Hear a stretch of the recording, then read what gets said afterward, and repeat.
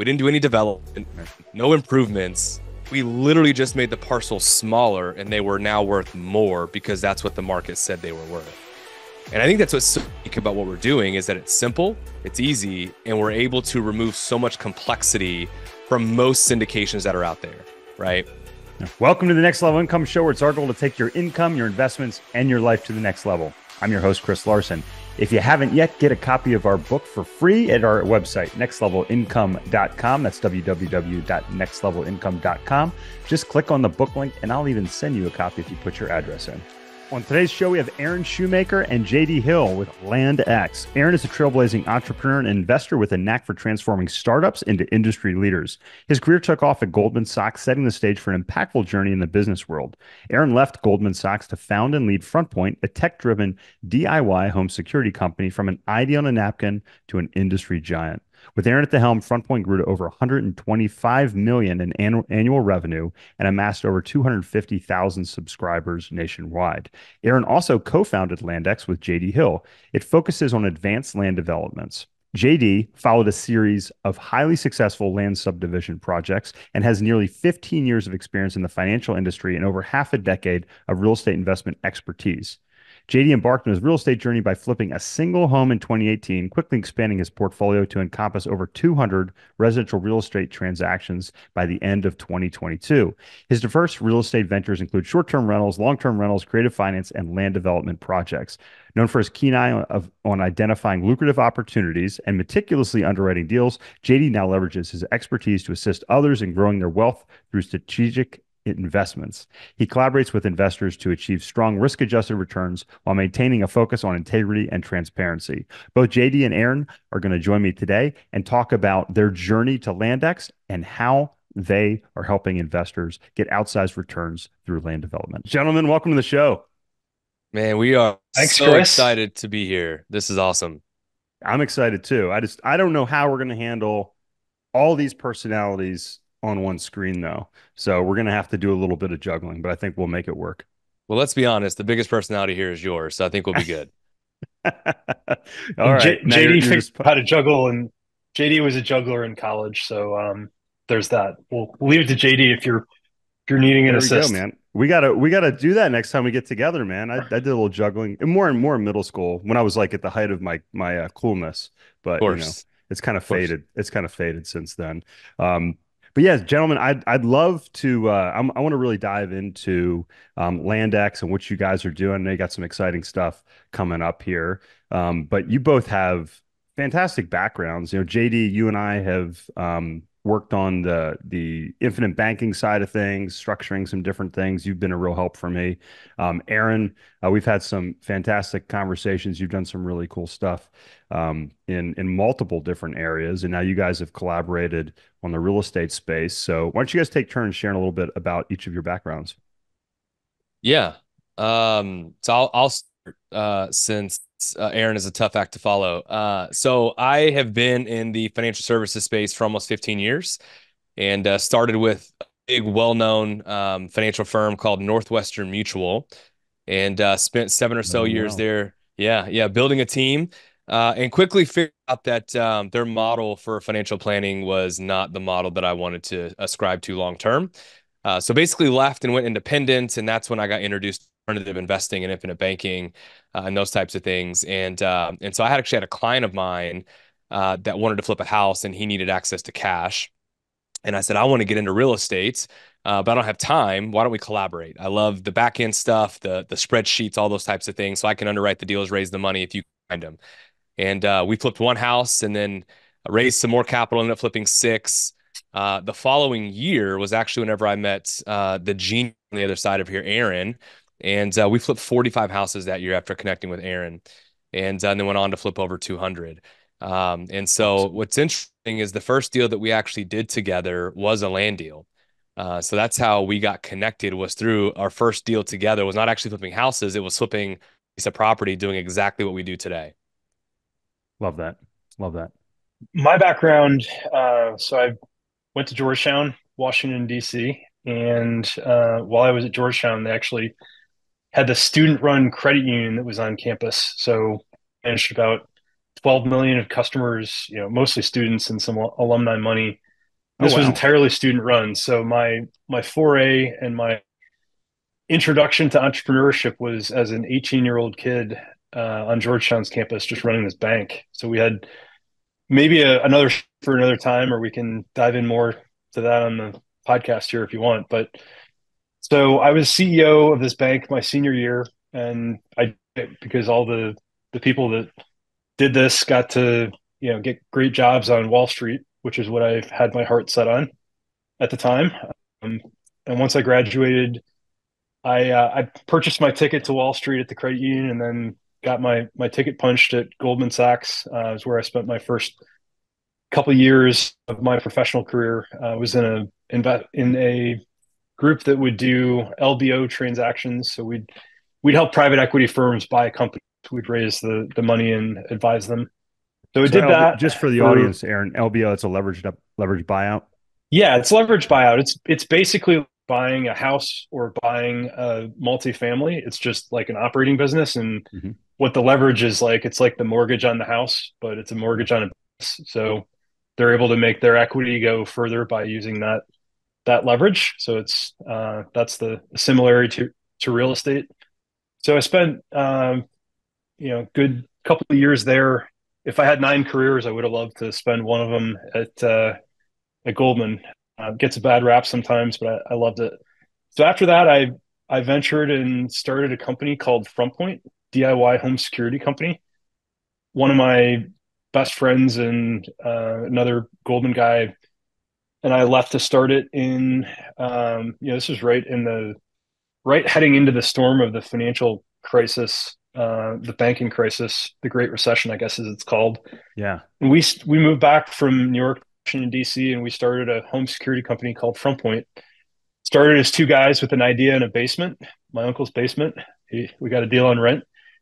We built it up to about there were about 300,000 subscribers we had across the country. We had about 125 million of revenue.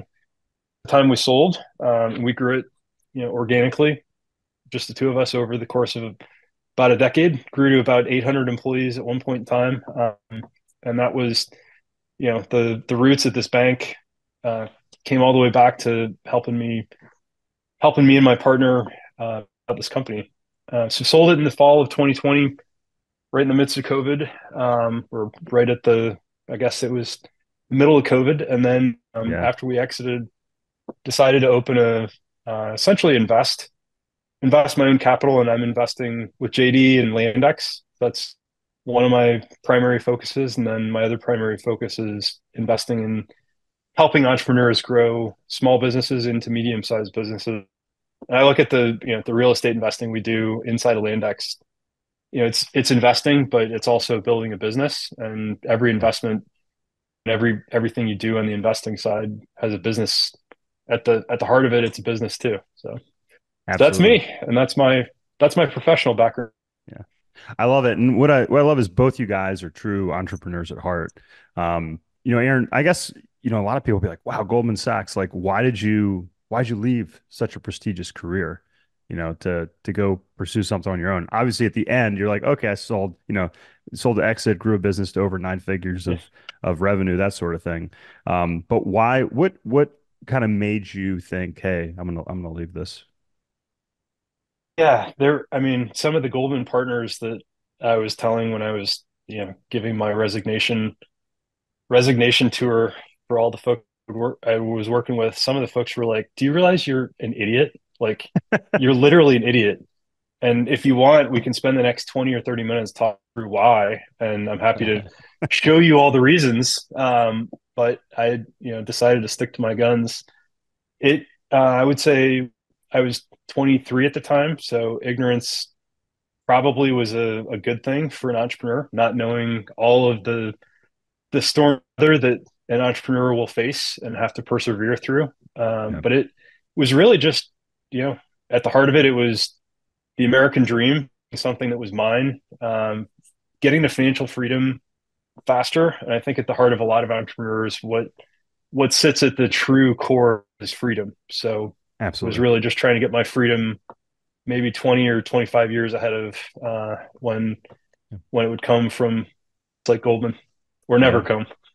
I love it. Yeah, your story reminds me of one of my friends when I told him I was leaving my role in the med device field. I had several good years, and he goes, "What's wrong with you, Chris? Do you hate money?" Like, it's like what is?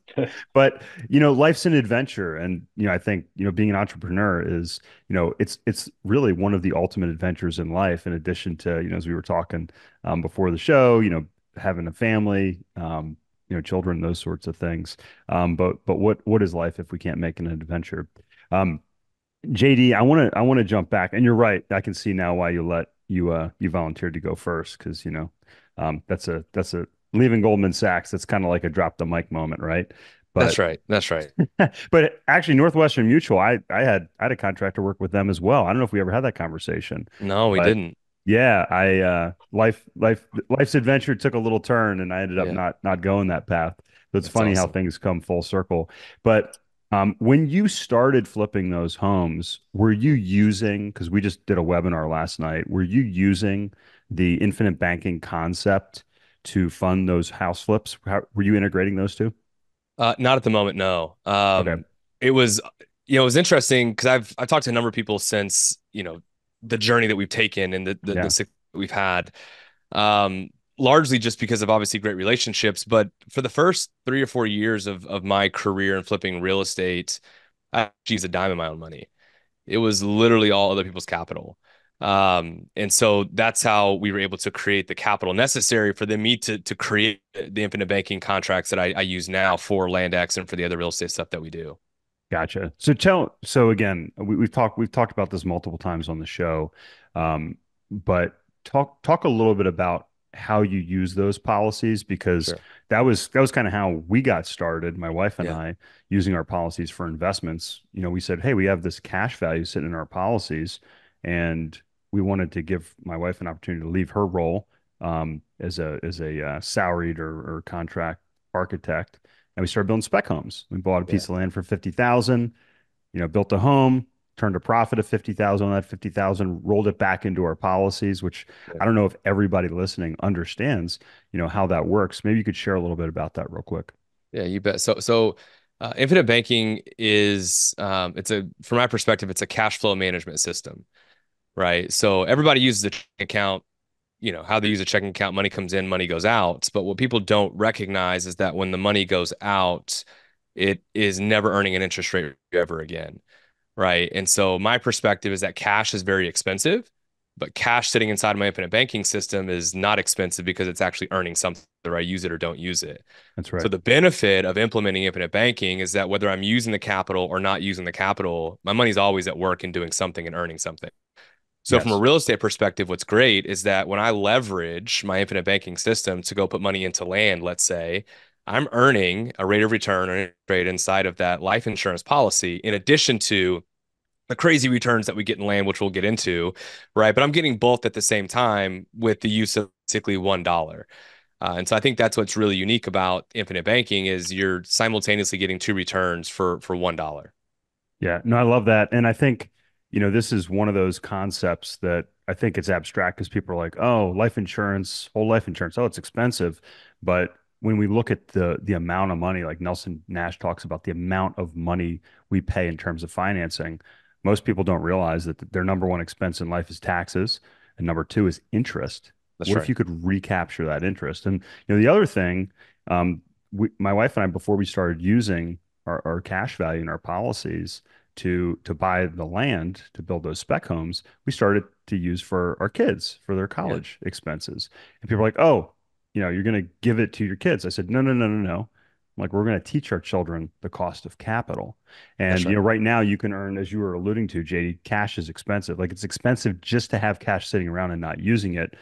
Today, I think our policies are similar. We're earning about 6% and essentially a tax-free return in our policies. So it helps you kind of understand, hey, if I'm not earning at least 6%, maybe I shouldn't be making that investment. You don't have that, compulsion necessarily go put your money somewhere. And Aaron, you understand this is how business look at things, right? It's a cost of capital. So there's always a cost of capital and net present value whenever you do a project. And I think a lot of investors that are starting out, they don't fully understand this. So that's one of the key concepts that I'm setting out to teach our children. So if you want to learn more about that concept, you can check out the banking link on our page, and we can talk more about that. Obviously, we could do a whole podcast on this, but I'm excited to kind of jump in. I don't know. Did you have anything to add to that, Aaron? My only request would be if you can figure out how to do a mega IBC policy for businesses. Let me know. I'd love to actually parlay what you said into what we're doing with LandX. JD, maybe we can talk offline and you can actually show me how it's done. Problems. Yeah, that's easy. There you go. There's There you already a go. solution to that. There's already a There you go. solution. Just Yeah. Well, and just follow up with JD. He's got the solution to all Where's the IBC. Staples So. easy button, right? that's Could right. push that right now. Well, and I think, just to kind of wrap that up, if you read Nelson Nash, who was really the father of this concept, he ultimately says you should have all of your cash flowing, through this system, as you talked about at JD. And you and I, when we first got together, I was like, let's talk about, like, what would that look like? And Yeah, that's how I kind of back engineered or reverse engineered what I ended up doing. But the idea is, hey, if you can flow all your money through this system and then you can tap into it. This is how the ultra wealthy do things. They're not actually spending their cash. They're using their assets to leverage off of so that their assets continue to earn money, right? that's It's right. kind of like owning your home and then saying, okay, I'm going to take cash out of my home for expenses and those sorts of things. But if you own $1 million house and it's appreciating at 5% a year, and your house, you don't have to erode the value in that. So I think a lot of people understand the value in real estate, and how that works, but they don't understand how to necessarily apply it, which is exactly what you can do with an IBC policy. Totally. Yeah. So okay, so real estate. A lot of people, as we talked about, understand real estate. You buy a property, you leverage a property, you have cash flow coming off that property. I want to talk about how and why you all started LandX, but let's talk about, like, why, is land really a good investment? Because land, like, I bought a piece of property in 2013, so what we built our house on, and the property probably doubled in value, but I bought it at a great time. But during that period, the land, it didn't make me any money. It just, it cost me money essentially, right? But it doubled in value. So it was a quote unquote good investment. Um, why is land a good investment if it's not actually producing income, or how can you turn it into an income producing asset? Well, it depends on what you do with it. So the highest and best use of land, there's all sorts of different uses of land. And I think where we look at it, uh, we like to think we're reasonably creative, but we're trying to do things that people have done before successfully. We're not necessarily trying to recreate the wheel, trying to follow the model like private equity does of Yep. repeating what works.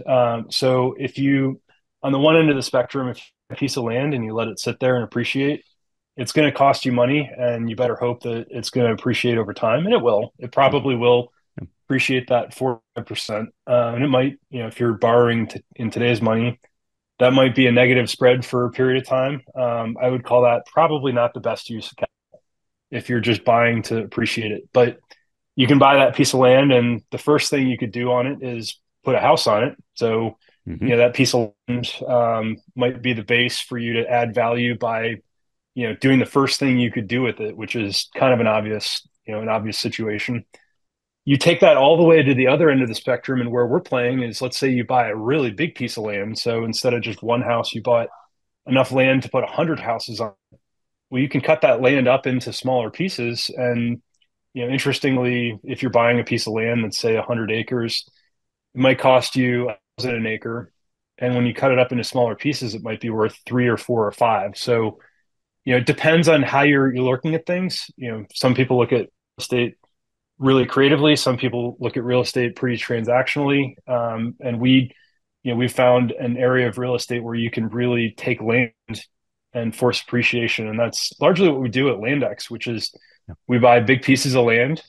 We cut them into smaller pieces. So the analogy I love to give is it's just like Costco. JD, I don't know if you want to share the analogy.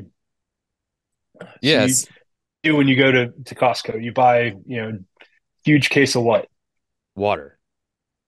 So one case of water, 24 waters, one case. Call it $10. Yeah. Or call it $12, 50 cents a water.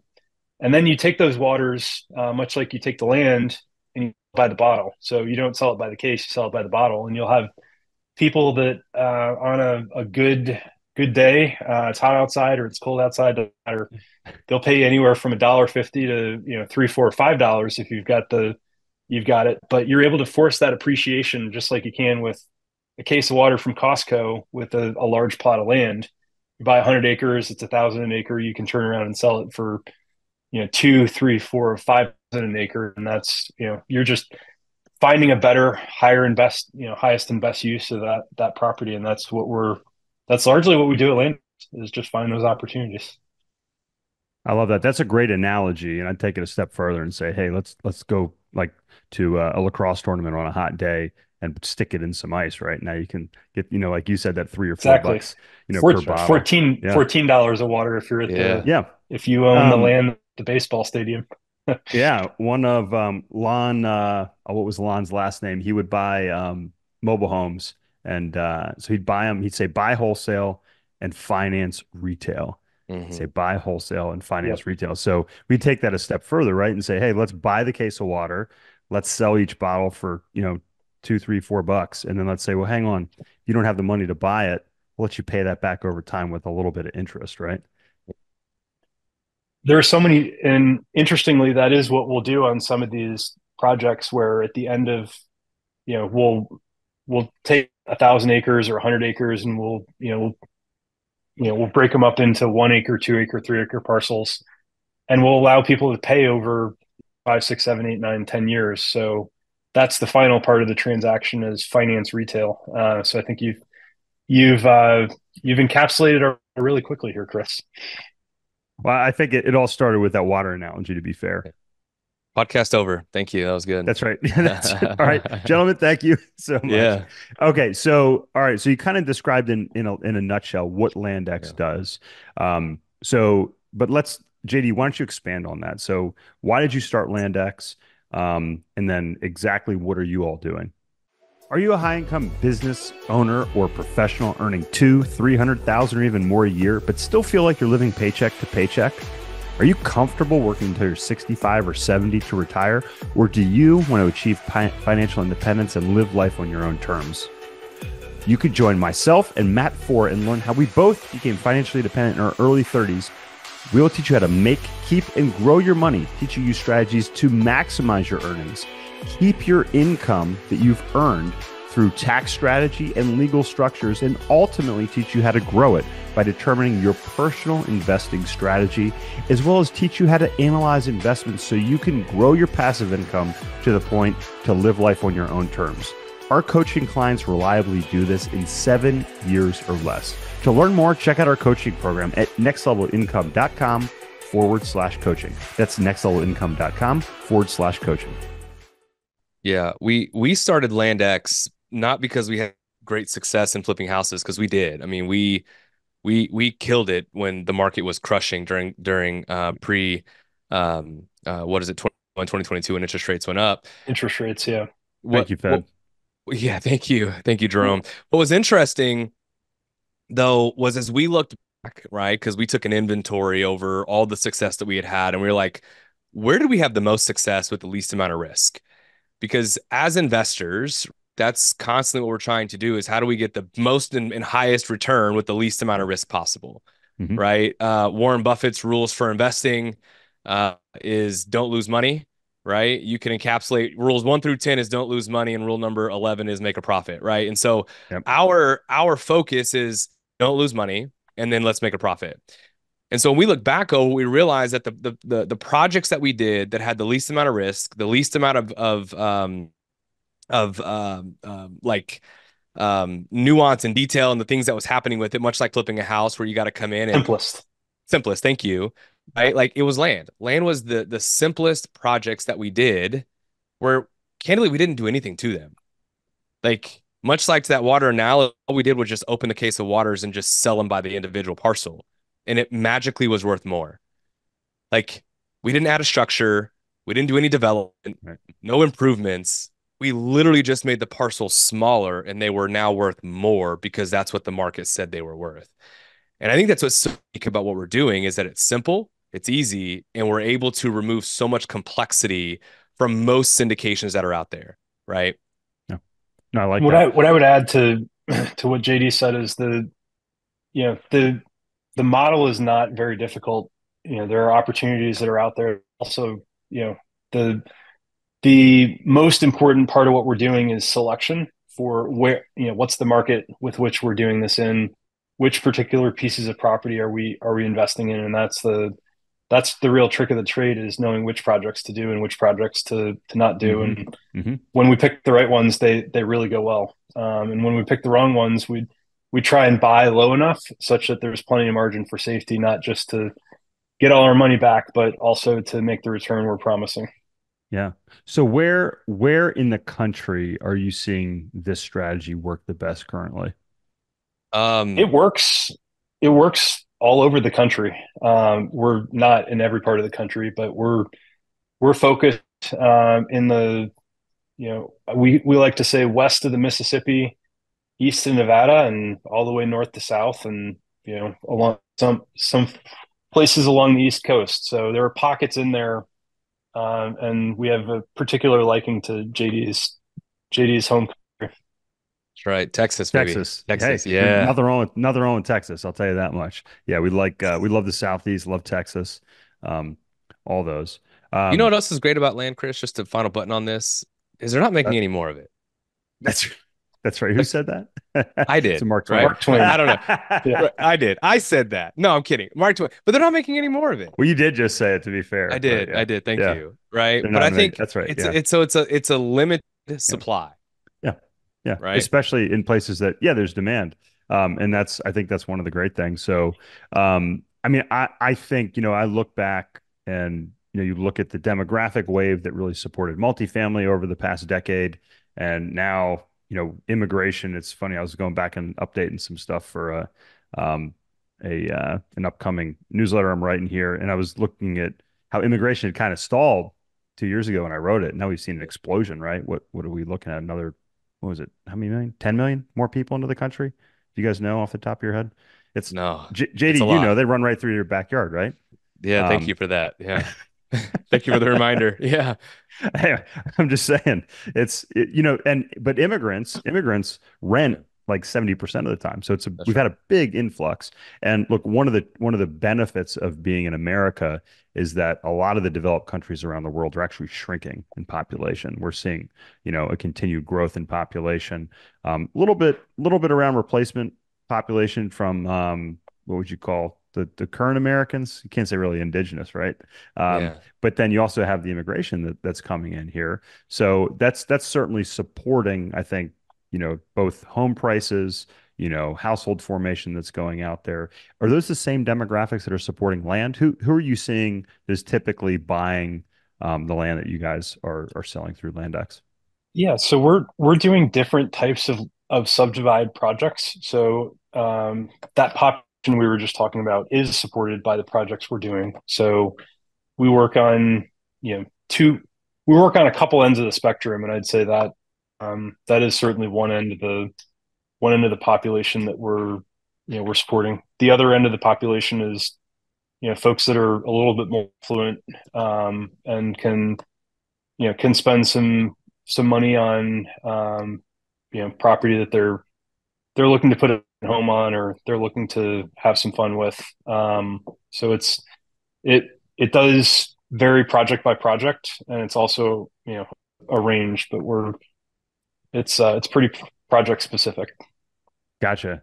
So it's not like a cookie cutter in terms of size, cost. It varies. Is that true?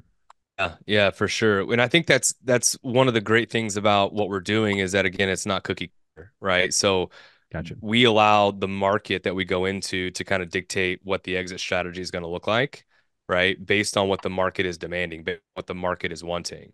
And so, to Aaron's point, we've done, in certain parts of the country, we've bought in 150 acres and subdivided that into 1 and 2 acre lots.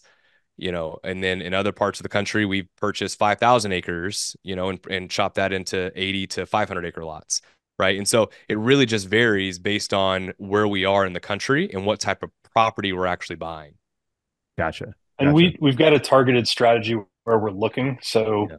what, especially, we're looking to continue to repeat the deals that have worked out well. And to this point, all of them have fortunately worked out well. So we're looking to repeat the strategies that we have in play. And we've got, some areas we aren't targeting. We aren't targeting the left coast, if you will. It's not a place we've done any transactions.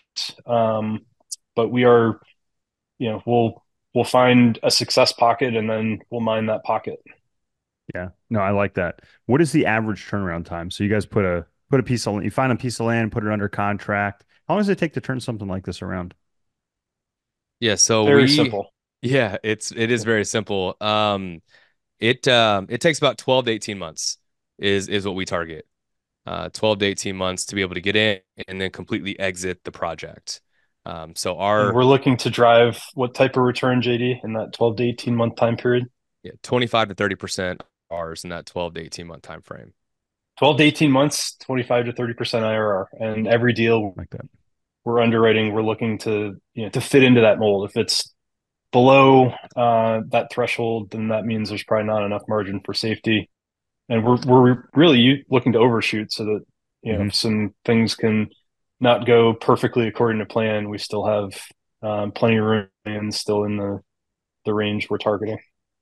I like that Um, because you get in, you get out. I think, one of the questions as an investor that I like to ask is, first off, all right, how are you creating value? How are you forcing appreciation like you guys are talking about? It's kind of like the value add strategy in real estate, right? What's the financing look like? How does that work? But then also what is the return and when do I get my capital back? Yeah. And in some cases, you yeah, don't get that's your capital back in some investments, right? It's all Yeah. cash that comes back. This comes back in in both, right? It comes back in terms Yeah. of yeah, capital and as well as that. it's a really interesting product for, we've found that it's had a lot of interest because you don't have to lock your capital up for, Hmm. 5, 7, 10 years. And with our projects that we do, as we start selling these subdivided plots, some of these projects will have leverage on, so the banks will get paid back first, and then you get your capital back second, either first or second, depending on the if there's leverage or not. We're targeting to return capital in anywhere from 8 to 12 months. It depends on the project. Some will be even less. So there's a project that we had done that's wrapping up now that we had 100% of capital back in just about 5 months, and we had a 37 IRR within like 6.5, and that one will probably go well into the 50s as an IRR percentage. And that's, the investors love it because it's a velocity of capital game, and it's kind of antithetical to some of the other options. Great for other reasons, but one of the ways they aren't great is, I have to say goodbye to my capital for a good 5, 7 years. Yeah. Yeah. So let's play devil's advocate to that. The flip side of that is now I gotta repeat the process, right? Yeah. And do that. And obviously the returns are great. Are there any depreciation benefits? Are there any tax benefits with land? How does that work? How does that look? S- So I would submit if you could depreciate land, it would be the all-time best investment ever. Without a We doubt. will we will look at some point into Yeah. seeing if there's a way to combine conservation easement in it. I'm Yeah. sure if there's Yeah. somebody out there that knows how to do this, please find us, and then we will create literally the That's perfect right. investment. That's right. We But can we the can real chat quick, about that afterward. There's certainly you could yeah. kind of do a barbell strategy and combine So something like a yeah. conservation easement or um uh what are the deed simple oh shoot what's it called? It's kind of a variation of Be that as simple. well. Yeah.